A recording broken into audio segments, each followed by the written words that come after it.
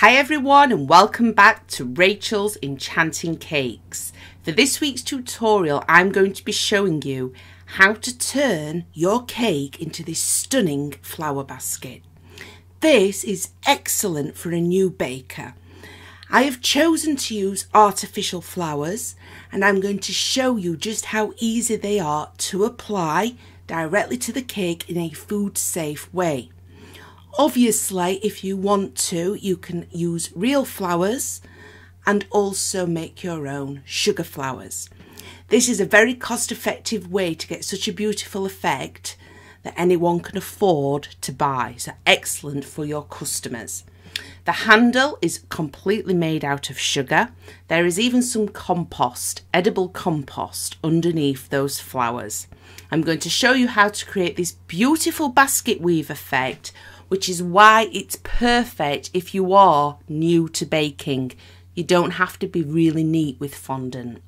Happy baking everyone. I really do hope this helps you and it would make not just an excellent celebration cake, but it would be perfect for Mother's Day. Let's make a start. Start by baking a 6-inch ball cake. Taking a 4-inch round cake drum covered with foil to protect it, I then simply cut away a small amount of cake from one of the spherical cakes I have just baked. I want this to be 4 inches in diameter. Take the cake you have just trimmed and place this on a cake drum covered in some baking paper.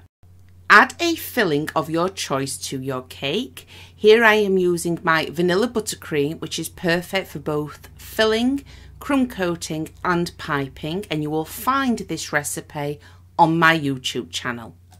Now simply place the other half of the cake directly on top of the filling and crumb coat. Crumb coat is a process where you simply apply buttercream to your cake. This will give something for the fondant to adhere to, but in the meantime it will also protect the cake from the air and from drying out. Roll out exactly 750 grams of a light brown fondant, keeping this in a circular shape. I then drape this over my cake, negotiating the pleats from the top to the bottom. But please remember what I mentioned in the introduction to this tutorial. Do not worry if it's not neat, because we are going to be covering this with the basket weave effect. You want to push it all the way to the base first and then get your hands in there and get it just underneath. That cake drum is there for a reason. We want to create a little bit of extra space for the compost and the flowers, and this will set even though it's just fondant and it will keep its shape. So just take your time, go all the way down the sides and cut off any excess. I then simply flip the cake back over to make sure all of the excess is cut off. Now I am going to put this back, but I just want you to see what we've actually achieved. You see that little well we've created with the basket? That's by adding the cake drum. That's where our compost will go. We'll be able to add the supports for the fondant handle and also the flowers. Replace the cake drum back in there and then you want to flip it back over so that we can make a start on the basket weave effect. Here I am using a sugar extruder. Now don't worry if you don't have one of these, because you can always roll out the shapes yourself. All this allows me to do is get a really even sausage shape very easily. As you can see, once you get it going, you just gently squeeze and it comes out. And this is what I'm going to be using to create this beautiful basket weave effect. I then place this directly onto my cake and glue into place with a small amount of edible glue. I then use an Umbrella 5 6 division Wilton Sugarcraft tool just to add a little bit of detail. However, this could easily be done with a cocktail stick, so do not worry if you do not have this tool in your collection. We now need to place some smaller pieces of fondant horizontally this time, and we're going to miss a gap. So simply place this directly onto the cake with some edible glue, over the piece that you've just added that's vertical. Miss a gap and place another one further down and keep on working your way down until you get right to the base. The next step is to add another piece of fondant, but this time vertically. Add a little bit more detail using your umbrella tool, or if you do not have one, a cocktail stick. And then we're going to go across again horizontally, but in those gaps that we have just left, all the way from the top to the bottom of the cake. You simply want to repeat this process until the whole of the cake is actually covered. It's a very simple, easy technique. So I keep on going vertically and then horizontally, just filling in those gaps. Once you've got the hang of it, it's very therapeutic, really relaxing to do. And the effects that you end up with, as you can see here in this speeded up footage, are just absolutely beautiful. So again, horizontally, vertically. Don't worry if you make a mistake somewhere, because this cake is so busy you will not notice. And again, remember, you can always use a cocktail stick if you have a limited amount of baking equipment.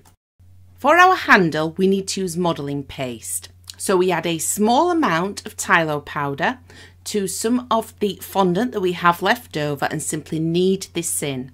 This will allow this to set lovely and hard. I have used my sugar extruder again, so the sausage shapes are the right size. And then I simply cover each one with some edible glue, stick them together, place some more edible glue over the top, and then you want to twist them into a handle-like shape. I then use a cupcake cutter so that they can set in the shape and size that I want them to. I then simply trim off the excess and insert a lollipop stick. This will act as my support. You want to leave this to dry. So my cake is in the fridge. My handle is to one side to allow it to set. So just to show you how easy it is to do the cake drum, I use a quilting tool and just go over all of the fondant that's on there. This will just add a beautiful effect. Once this has been done, taking a ball tool, simply add indentations to where I want to add each individual pearl.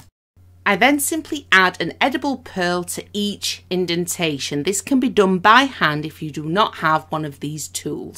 Because I have kept my cake refrigerated, I am now physically able to lift this up with my hands without actually damaging it and place it on the decorated cake drum. Make sure your handle is completely set. Just tap it first and then insert this directly into your cake. All I do for the compost is just blend a few bourbon biscuits. If you don't have a blender, these can be crushed. It will just take you that little bit longer, but look at that beautiful effect that they actually leave. Using a small spoon, I simply add this directly to that well that we made on the top of our cake. You want to do this before we apply the artificial flowers. This is how you safely insert a real flower, an artificial flower, or a sugar flower into a cake. Below these, you will see the white things that are actually covering the stem. These are called flower picks. They are completely food safe and these are allowed to be inserted into a cake. So I have made up 2 artificial sets of flowers. There's more details on how I made these flowers and kept them cost effective over on my Facebook if you want to watch that short video. But then you just push the flower pick directly into the cake and it really is as easy as that. So the only supports that are in here are 2 flower picks and the ends of each lolly stick holding that completely edible handle. Once you have added the flowers, just simply rearrange them once they're on there. Remember, if you're using fresh flowers, they're not going to last as long and need to be added last minute. So this is a great alternative and it's extremely cost effective. Happy baking everyone. I really do hope I've helped you again today and I'll be back soon with more new completely free content.